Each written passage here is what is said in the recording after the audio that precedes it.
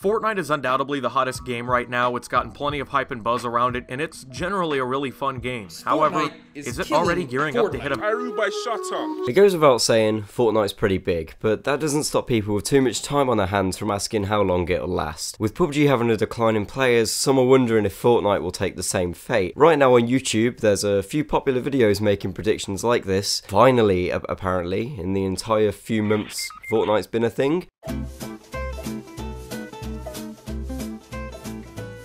Dude, just say something. This isn't to say they don't make good points, in fact some of them I do agree with, but you know what, these videos don't provide enough info. They're just way too moany and biased. You want some real Fortnite death content, you got it. We'll start off with everyone's best friends, Thing 1 and Thing 2. These guys have got games with Battle Royale releasing soon. Isn't that fantastic? If they're doing it, then man, has the genre's shown where it stands in the industry. But because of this, some people are already trying to dig Fortnite a grave, despite these games having two significant obvious flaws: the age rating and the cost. Fortnite has the benefit of being free. If it wasn't free, it would be gone! I'd be playing something else! And is expected to stay that way forever, something which its competitors will probably never do. You know, Smithers, I think I'll have my next game be free to play for our players. when pigs fly. That's a good one. Hey, will you be Making the game free now, sir? No, I'd still prefer not. No responsible parent out there is going to let their little 8-year-old Timmy buy a $60 mature rated game, especially if he's already got Fortnite and also squeeze thousands of V-Bucks out of his parents' credit card every season. Now I do think these new games may cause a shift in the Fortnite community, but not enough to kill it. If that were the case, PUBG would have 0 players right now. And for those, by the way, thinking PUBG's dead, just because a game's players aren't at its peak anymore doesn't mean a game's dead. Now take this for example. This shit is dead. And God, can I just say that it's insane that massive companies have got to the position where instead of releasing unique new content, they're ditching what made them great solely to focus on something else that's popular. Did anyone even ask for more Battle Royale? I mean, I'll still play it, but no single player? Target audience plays a big role in these games, and these new ones, for all we know, might not fit the same criteria that Fortnite has. I think when these new games are released, we're going to see if the gaming community truly enjoys Battle Royale, or else these corporate big boys are going to be in some serious trouble. Royale. I've made a huge mistake. So since Fortnite has launched, which hasn't been a long time, they've released over 50 emotes, and some of them are already looking very similar to one another. If emotes continue to increase at this rate, it will be more difficult to differentiate between them, which will result in less people showing interest in new content and teasers not having the same impact. My point isn't just about emotes specifically, but the content within Fortnite as a whole. People are content with the content they're currently getting, but please, emotes and skins are going to eventually wear off surely, and the current players are going to expect more. And yes, I hear some of your calls. Trollzous, if people don't want skins, they don't have to spend the money. They can just play the game for free. Thank you, every Captain Obvious out there, everyone knows that. But the current reward model for the game seems slightly over-focused on mainly cosmetic rewards, like just XP boosts, outfits, gliders. There's not much other progression. Yeah, sure, you can rank your overall level and battle pass, but what's your reward? Another bling bag, ooh. Even though Epic Games have added new game modes, the progression system still doesn't provide much. Then again, does it really need a complex progression system? It's hard to say. Comment what you think. And you know what? I've had enough of being bullied for being called a default skin. It's essentially the noob of 2018. Just because I don't want to pay for cosmetics anymore doesn't mean you can rub it in my face, goddammit. And honestly, the level of defaults has increased massively. We're now seeing default skin noobs everywhere. Having the wings on and everything, it's like, it makes me feel like the leader, like the guardian of defaults. By the way, don't get me wrong, real default skins still exist. I ran into one of them in their purest form yesterday. It's a true default. My God, it sounds like this guy wants to raise an army against these poor default skins. But then again, we've seen trolling noobs since the early COD days, so take that as you will. Every day a new set to collect. How exciting! And for only Flap and Flotsam, what's that?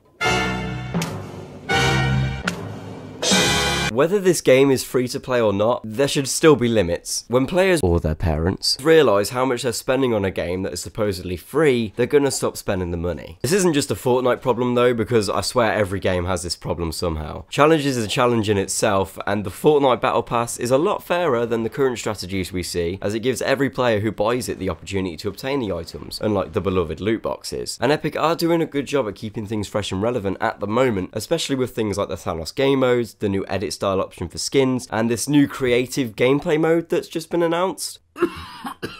Trends. Everyone loves them. Being labelled as a trend can be a good or a bad thing, and Fortnite's no different when it comes to trending than the good old fidget spinner. Trends come and go, and the attention span of the news, media and the community can change in the blink of an eye. You've probably noticed how the media always finds ways to make the latest trends seem negative, like claiming gaming causes addiction, which I discussed in my last video and I recommend you give it a watch if you want to learn more about real gaming disorder. The current Fortnite kids are addicted rhetoric is the same garbage that's been repeated since I was a kid, and will slowly fade away until the next biggest game comes out. Marina, you don't even let them have games at all. I have so far managed to resist. How old are they? They are 6 and 8. Yeah. Oh, brother, this guy stinks! You all know I can't talk about the media without mentioning celebrities and YouTubers. They hop onto trends every year, we're almost at competition with each other. Oh my god, how crazy is it that this one famous person is playing a popular game? I never expected him to be a gamer too because of his fame status.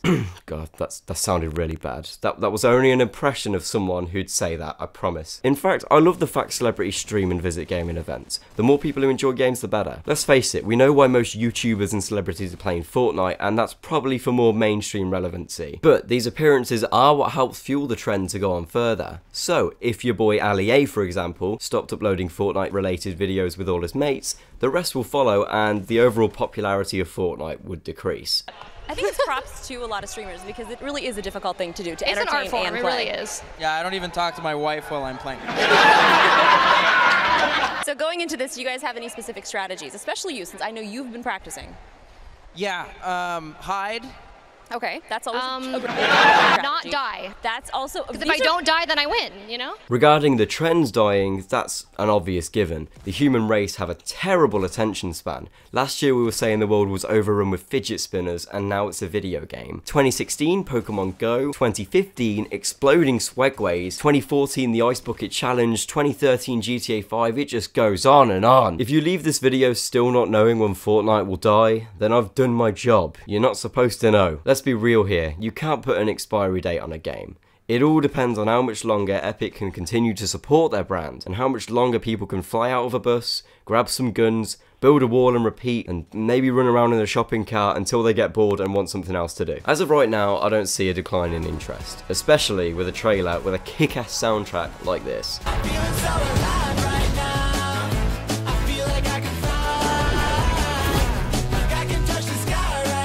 If you can't stand the word Fortnite right now, don't worry, you're not alone. Just hold on for a little longer, you'll make it. And for those who are still loving Fortnite, good for you. Enjoy it while it lasts. So the next time you get clickbaited into watching a really depressing video essay on why Fortnite is dying, don't forget that it's probably not for the reasons that they're complaining about. Just remember that one YouTuber can't predict the exact death of a game. They can give you cheap examples on why it may be a bad game or why they don't like it, but their forced personal opinion isn't fact. Anyway, I hope you've enjoyed this video. Let me know when you think Fortnite will start to die down in the comment section below, and maybe give the like button a tickle. If you enjoyed content like this, feel free to subscribe for more, and thank you to my monthly Patreons for your support.